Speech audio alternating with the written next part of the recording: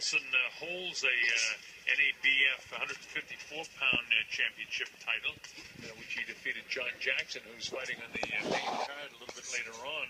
The southpaw, Daryl Cunningham, in the green trunks, 29-8, hails from Detroit, Michigan. He turned pro in August of '03 with a win in Detroit. Then he won actually won 18 of his first 20 fights, if you look at all 20 of them. In his last 9 fights, going back to December 2011, he's 5-4.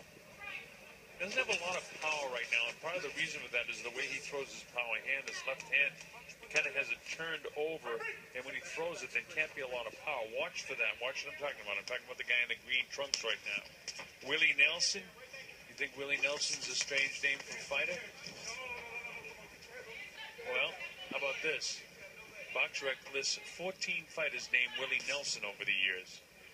This kid has an extensive amateur background, over 250 bouts, a couple of police athletic league championships along the way. He's known to use his height and reach, and he has an extensive reach over Cunningham here. Cunningham looks like to be a long, gangly guy, but get this, Nelson has a 13-inch reach advantage, and he's 4 inches taller, and he'll use that. He knows how to use it against the southpaw. Comes with that uppercut on the inside and rocks Cunningham right away.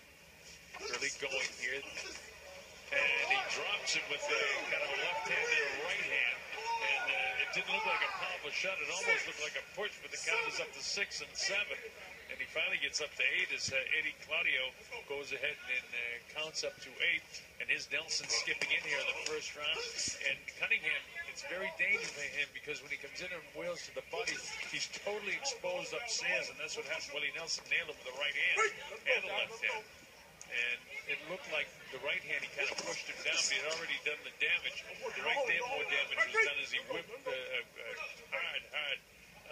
ripped the left hand of the body just below the rib cage in the area of the liver. Here's a big uppercut on the inside. Cunningham taking some serious punishment here now. He drops him again for the second time. It's up to 3 and 4. He should be able to get up. His eyes look clear. It's 7, 8. And he does make it up. He looks like he's okay. Eddie Claudio says, walk towards me. His eyes are clear. His legs appear to be okay. And the ref sees him stumble forward. It stops the fight. This will be a first-round tactical knockout. He saw him. Oh, wait a minute. Did he stop the fight or not? I guess he did. Yeah, it is over. Yeah, he did stop the fight. He says it's all over. He signaled that it's all over. So it'll be scored as a first-round technical knockout victory for Willie Nelson. How about that? Came at 2:43 of the very first round. Look at this. Really pummeling him, and finally he goes down. Cunningham down a couple of times in the round. That uppercut, I'll tell you, Eddie Claudio was getting ready to stop the fight anyhow. He saw one more clean blow, but he gives him this 8 count anyhow. These solid shots, the left hook, the right hand in there. These aren't really connecting heavily, but he had done the damage already earlier and just kept the pressure on him. So Willie Nelson does a nice job in winning his 22nd professional fight. I think you're going to hear more of him. All right, here's Lupe Contreras. Let's get this one official. Ladies and gentlemen, after consulting with the ringside physician, referee Eddie Claudio calls a halt to this contest with an official time of 2 minutes, 43 seconds of the opening stanza.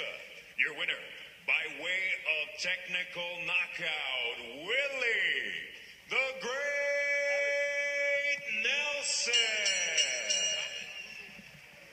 So this Lou DiBella fighter, Lou will be presenting him more. Willie Nelson does the job tonight against Daryl Cunningham, as we're streaming to you live from Madison Square Garden in New York City on TopRank.com.